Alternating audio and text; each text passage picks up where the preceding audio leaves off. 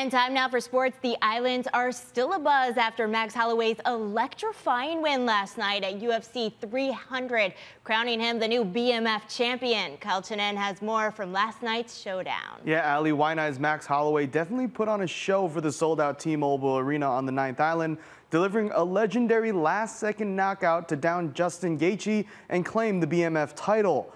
The fight was on the main card of the landmark UFC 300, and it lived up to the billing. Holloway jumped up to lightweight just the second time in his career he made the move.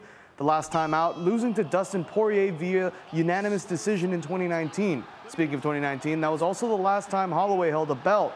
He also walked away last night with a hefty bag, $600,000 in bonuses for Fight of the Night and Performance of the Night. After the bout, Max had a new acronym for the BMF belt. He also praised his opponent, Justin Gaethje. I want to change the name to Blessed Man Forever. That's what the belt means when I hold it. Blessed Man Forever. But if that's not a BMF moment, I don't know what is. If the cards was flipped and Justin was up, if he felt like he was up, I knew he would give me that 10-second shot. So he's a bad man. And I don't know if I ever going to share the octagon with him again. He's a legend, brother. These are the type of fights, this is the type of stuff you do to etch your name in the history books. And I'm just happy that I was the one landing, you know. We will now wait and see what stop the Blessed Express will make next.